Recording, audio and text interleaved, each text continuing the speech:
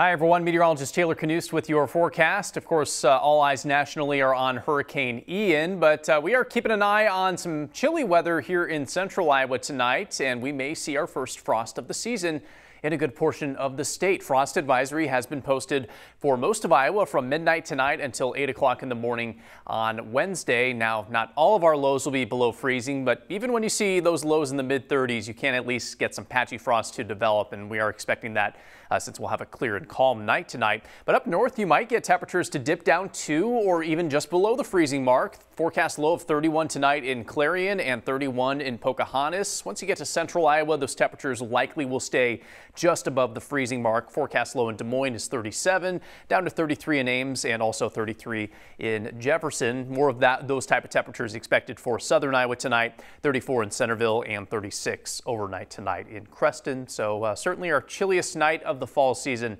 coming our way. And with those temperatures getting close to the freezing mark, a good reminder to cover up or bring inside those plants that are a little sensitive to those cooler temperatures. That might include the pumpkins as well. Make sure to drain those water lines and disconnect the hoses from the faucets outside. We might not get to the freezing point in Des Moines where that's technically an issue, but might be a good idea to do that just in case. And have the scraper ready to go tomorrow morning. There might be a little frost on those windshields, but it won't take long to get rid of that as sunshine returns during the day on Wednesday. Temperatures climb back to the low and mid 60s tomorrow afternoon. 64 for your high in Des Moines on Wednesday, just a high of 63 in Ottumwa.